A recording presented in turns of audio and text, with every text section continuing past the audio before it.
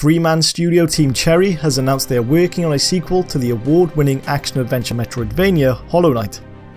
Hollow Knight Silksong is a full-scale sequel that was originally going to be DLC for the first game until it became too large and too unique. The game will be available at launch on Windows, Mac, Linux and Nintendo Switch, although there is currently no release date.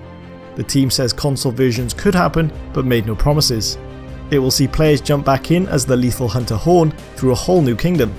There is a new set of nimble moves for combat, powerful tools with an ever-expanding arsenal of weapons, traps and mechanisms, and over 150 all-new enemies. The game will feature a new challenge Silksong mode, which sounds like a spin on New Game Plus, and award-winning composer Christopher Larkin will return to score the game's music. If you are a backer on Kickstarter of the original game, which has sold 2.8 million copies across all platforms, you will receive a copy of Hollow Knight Silksong 100% free. The first Hollow Knight released on Windows in February 2017, followed by Mac and Linux in April. Switch, PS4 and Xbox One versions arrived throughout 2018.